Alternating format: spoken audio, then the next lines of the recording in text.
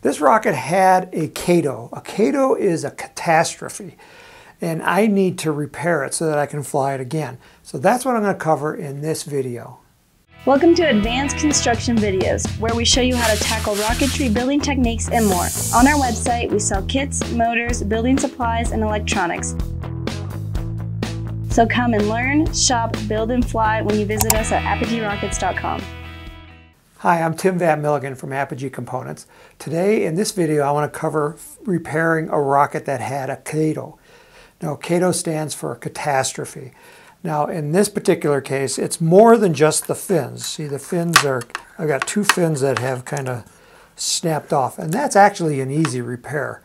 For that I'll just take some thick super glue, and I'll just run a bead of glue right along the body tube where the fin snapped, and then I can just push it up, and I can hit it with some super glue accelerator to accelerate the reaction. Okay, just like that, and it's on there pretty good, and I'd do the same for the next one. But that's not the major repair. So when this rocket flew, what happened was something inside the motor let go, and so the ejection charge went off way too early. And what happened was that the rocket came down in several pieces, and it wasn't until after I got it back that I noticed that what happened was, if I pull this out, this is the front centering ring that typically sits right back here in the rocket. And right in front of the ring is where all the heat built up and it let go. And it just blew this forward end right out because it pressurized that area between the back centering ring and the front centering ring. And instead of the back centering ring coming out, the forward one came out and it shot forward. And you can see the damage that it left there. See where this overhangs here on the edge? This little piece right here? This is actually the glue fillet that holds it in. And it's actually not too bad. It's probably halfway around. I probably could have done a little bit better job gluing it in. But I just wanted to show you that it's not the glue fillet that lets go. It's actually the paper. If you look on the edge, you can see the paper has delaminated, so the inside surface has come apart. People always ask, what's the best glue to use? Well, wood glue is just fine. The problem is the paper, and these are paper tubes, and the paper is going to let go before any type of glue you use is going to let go. So it's not the glue that you have to worry about, it's the paper. But we want to use paper in rocketry because it's safe. We don't want to make a rocket that's so indestructible that anything could happen. Because what's going to happen is the rocket is going to be so heavy that when it starts landing down on the ground, it's going to be coming down at a high rate of speed, and people on the ground are now going to get hurt. So don't try to build your rockets to be indestructible. Build them so that they will come apart, but you can repair them. And this is repairable, and I'm going to try to fix that right now. So basically, this engine mount has to be replaced, and I have a new engine mount right here. And this is one that we sell here at Apogee. This is a 24 millimeter to a 56 millimeter, which is BT70 size engine mount. I haven't glued the front ring on yet because I need to attach this shock cord. I'm going to reuse that shock cord. To get this out of the way, I'm just going to untie the shock cord from the bottom end here, and I've already loosened it up so that I just get this out of the way. That front part was totally fine, so I'm going to reuse the shock cord. And in fact, what I can do, I'm just going to cut it. It's long enough where I can cut it off, and so I'll just cut it off right here. And to do that, I'll just use a hobby knife. So this part I'm going to discard. Now the back centering ring, if you look at the back of the rocket, it looks totally fine. The problem is there's no centering ring in front supporting it. So I got to take this back centering ring out. And fortunately, because these are paper rings, I can repair it easily because the paper is going to let go, as we just seen. So I'm just going to take a screwdriver and I'm just going to start punching through here. Look how nice and easy that just snapped. And again, it's the paper on the outside that is delaminated and let go. So now I can look at the rocket from the inside, and it actually looks pretty good inside there. And this fin here is bothering me, so I'm going to go ahead and glue it right now. It just keeps wobbling around.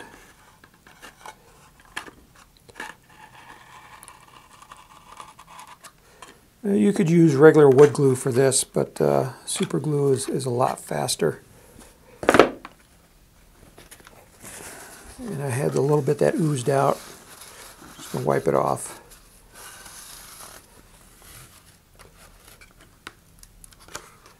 Make sure it's still aligned. And hit it with the accelerator. The accelerator just accelerates the chemical reaction so that it hardens faster. Okay. All right, so now I got to get this, the rest of the flashing or the fillet off. And for that, what I use is I take wood dowels and I wrap them with sandpaper and just glue the sandpaper to the dowel. And I actually got a bigger one here. I like the large diameter ones, but I made this one really long so I could go up inside really long tubes. And I'm just going to start sanding the inside of the tube until I get it all the way flush to get rid of that fillet that's on the inside there.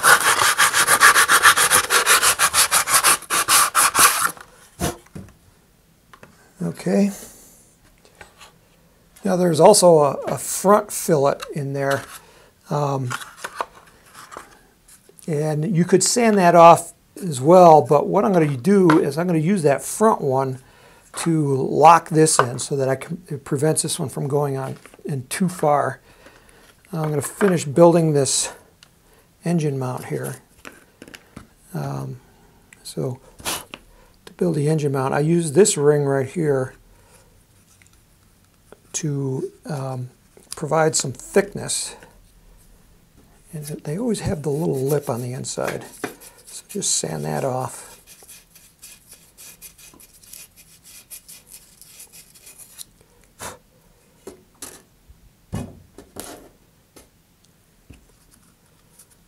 There we go. Okay, so this has to go inside of it first. Like that. And then I take and I wrap this around and tie it.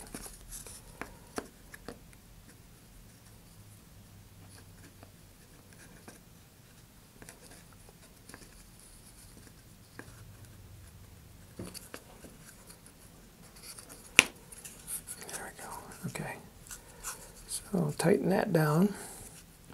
Oh, forgot to put this ring on. Fortunately, I can just go through this side.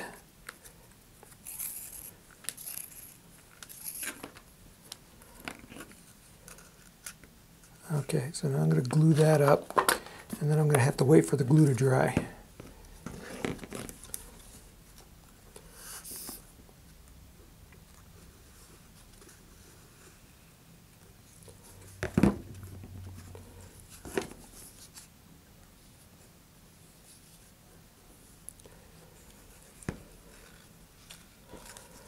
Smash that green ring up against that center ring there, like that.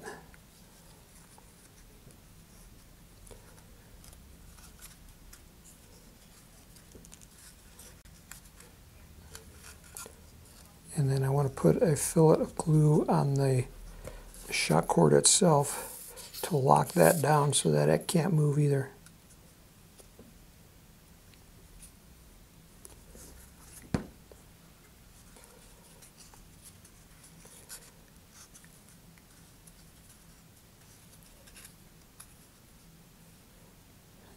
Okay, so remember on our previous rocket, it broke somewhere right in here, and when the pressure came out here, it just pushed that whole front centering ring right off. All right, so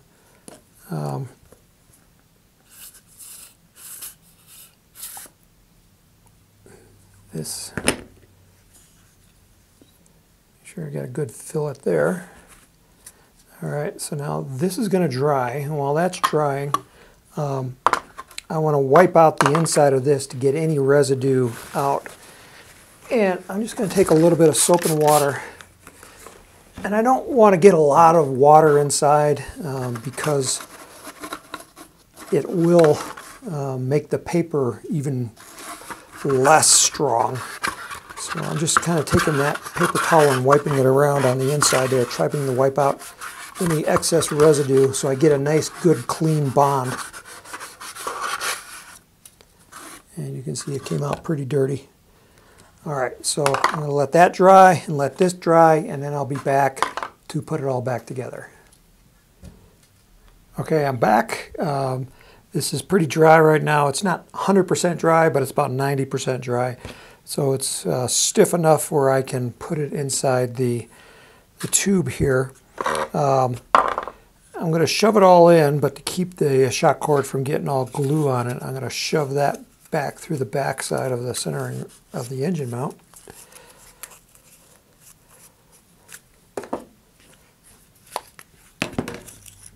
There, like that. And then I'm going to test fit it.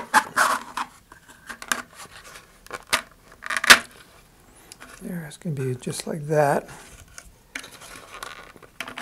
Pull it back out. It's nice and tight. And then I'm going to put some glue on the inside of here, and for that I'm going to use a dowel. I'll load it up with glue, and as you can see, I keep it rotating to keep it from falling off like that, and it just did. So I'm just going to smear it around on the inside.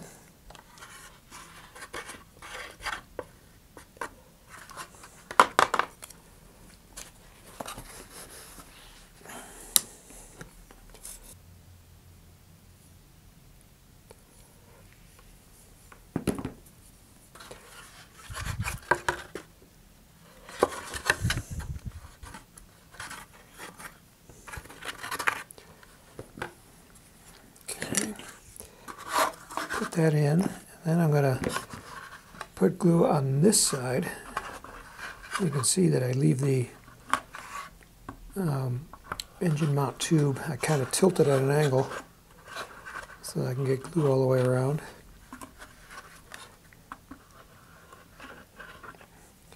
And this is wide enough where I can take my finger and smear around on the inside. Like that.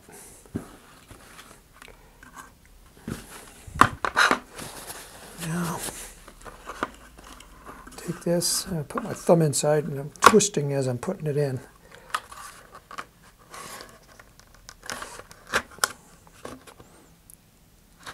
Get it where I want it, right there.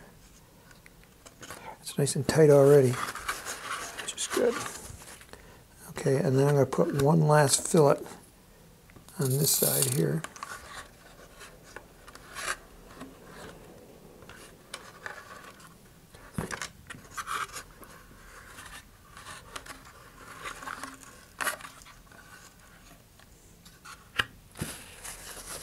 All right, that looks good. I want to check on the inside here, and this is going to be really hard for me to see. I just want to make sure that there's a glue fillet on this side of that front centering ring. Remember the last time this rocket, when that front centering ring was here, I only had glue about 30% of it, and I want to make sure it's all the way around this time. And I can see down there, I know you can't, but I can. And I'm just taking a long dowel and I'm spreading the glue around on the inside.